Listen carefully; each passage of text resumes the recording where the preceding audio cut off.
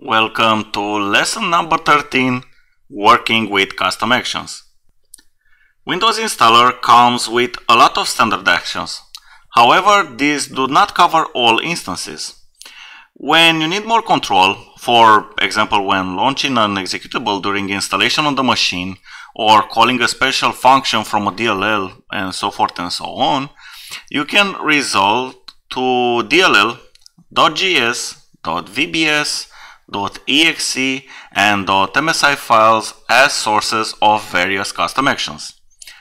Custom actions are a large topic in MSI in general, but in this video we will discuss the fundamentals of them and demonstrate how to add one. Custom actions can be executed in three types of sequences: install execute sequence via the graphical interface or not, admin execute sequence when performing an administrative installation, and advertised execute sequence when installing or uninstalling advertised components.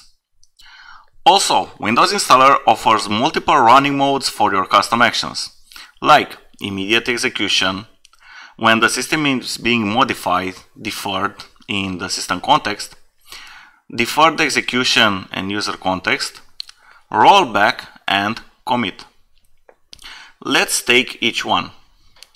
Immediate execution, where the action is executed within the account of the user who initiated the action.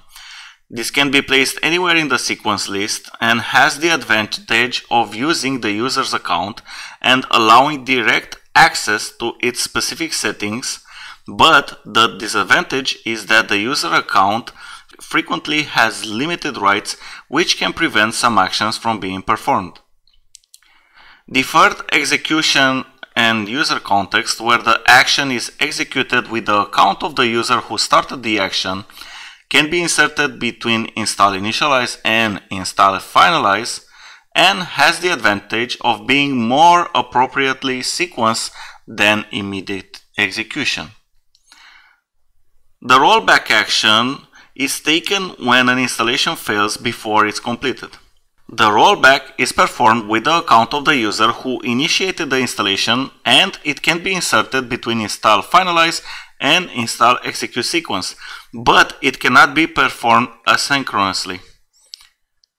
The commit action is performed when the installation is complete.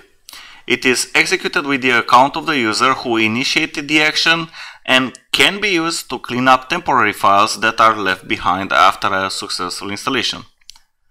I know it's a lot to take in, but we have additional information in the MSI Packaging ebook as well as in our user guide. I encourage you to check all of the material before trying to develop custom action because it's a complex topic. Now let's have a look on how to make a custom action with Advanced Installer. In this example, we will run an executable after installing the MSI package. Navigate to the Custom Actions page, search for launch.exe with working directory, and then select Add Custom Action with Sequence button. Keep in mind that we want this action to be part of our sequence. We can now move this custom action after finish execution and configure it as shown now. We'll set the execution time to immediate because we're doing this after the install finalize step. Another reason we choose immediate is that we want to run this executable as the user account that initiated the installation. We uncheck fail installation as an execution option because the application is theoretically installed at this point and all we need to do is launch the executable. In the execution stage condition, we will only choose install and put not installed in the condition field so that this operation is only conducted during the install. That's all there is to it. If we now install the MSI, we should see the executable launch after the installation. In the following video, we'll take a look at the system search option.